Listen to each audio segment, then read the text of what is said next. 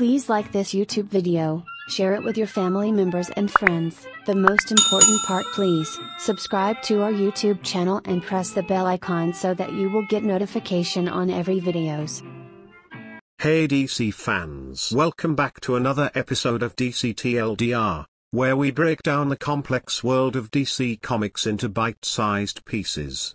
I am your host Swapnil Saurya, and today, we're diving into the origin of one of the coolest characters in the DC universe, the origin of Blue Beetle. In the 1930s, archaeologist Dan Garrett discovered a mystical scarab artifact with extraordinary powers. Garrett used the scarab's abilities to become the original Blue Beetle, fighting crime and injustice. Years later, Ted Kord, Garrett's former student and a brilliant inventor, took on the Blue Beetle mantle after Garrett's death. Without the scarab's powers, Kord relied on his intellect, gadgets, and martial arts skills to fight alongside other superheroes. Eventually, the scarab found its way to teenager Jamie Reyes.